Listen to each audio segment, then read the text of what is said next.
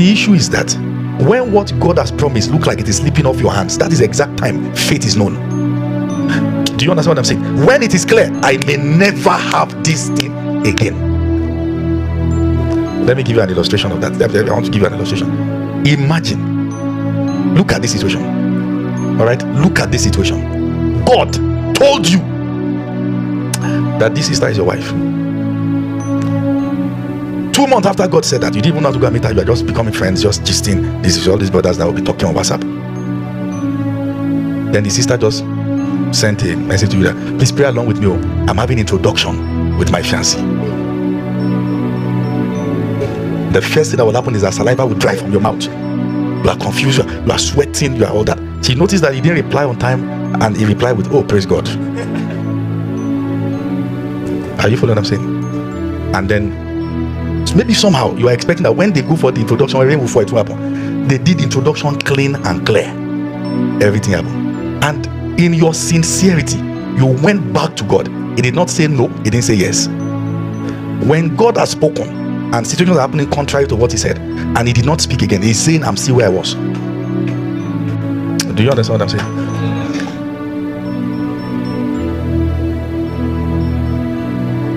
Listen, it is very easy to wait when the wind is not that contrary. But the moment everything happening is against what God has said he will do, that's why we know men of faith. All right, even at that moment, can you say, well, my spiritual father has shared the story himself, so I can share it. All right, Mama was already, he had done introduction with somebody else, and God had told him for over 10 years before that, that's your wife. And the person has done introduction.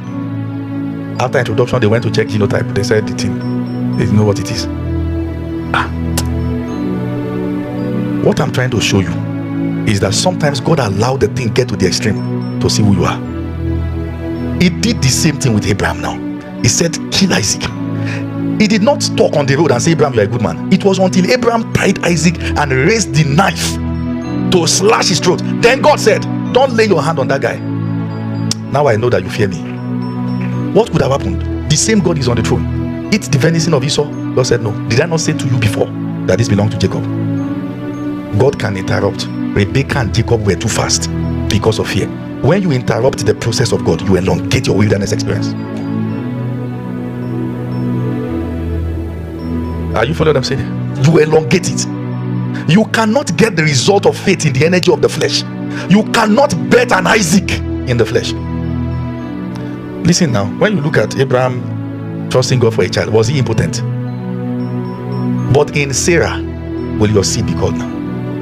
God has said, the seed I want to give you, this is the woman that. So the issue was not Abraham's inability to impregnate other women. He could do that every day of his life, and it was proven with Hagar, which is my next series, Isaac and Ishmael, to study how a man can bet two extremes and how to avoid the pitfall. All right, he could do it. He could do anything he wanted to do. But faith now is, I choose to do it your way. I'm saying the things you are waiting on God for, you can do it your way. All God honors is that you forsake your own way to say, I choose to do it his way. That's faith. Amen. Say, I walk in faith. Come on, say it again. I walk in faith. All right, so I'm going somewhere with the story, this story of Esau and Jacob. Okay, so let's turn our Bibles. We read this on Sunday. I just want to reiterate, then I show you a few things about this place. All right, so if you look at the life of Jacob, you see smartness every time, trying to outsmart. He's a guy with so many formulas. He knows the way. No peace. He's right. There's no rest for him. His head is always calculating. Like, this one doesn't work, it will work. All right, if Nigeria no work, Japan to UK. If UK no do, Jamaica or to Australia. All right, you look at all this formula. The person has options, and you cannot see where God is in the equation. You can do life, and you can have an economy that you can even be preaching about, that is a product of you not considering God. There is a success that you can actually get outside God, but good success comes from waiting on him.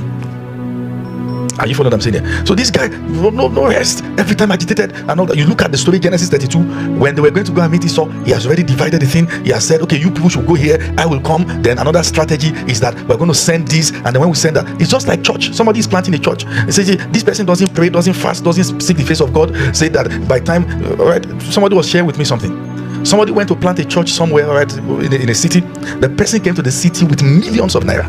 Millions of naira. Listen to what I'm saying. Millions of naira. The fellow began to say things like, we are going to take over this city, we are going to take over this city, we are going to take over. When people are talking from their own human advantage, it sounds like faith until that point of the advantage is broken. All right, where was he talking from? We'll take over this city because we have money. So they will run service, and every Sunday they sit people down and share millions of naira and say, you people will do this strategy for billboard, this strategy for that. Listen to what I'm saying. The one who came with God, they'll be looking at him ahead. Are you following what I'm saying here?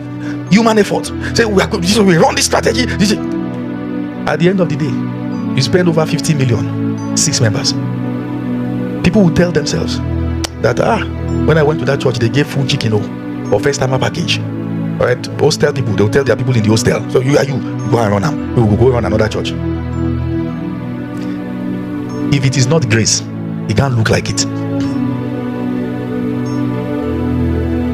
Are you following what I'm saying? It is this smartness, it is this wisdom, it is this, I know what I can do, I know what I should do, I know the route, I know.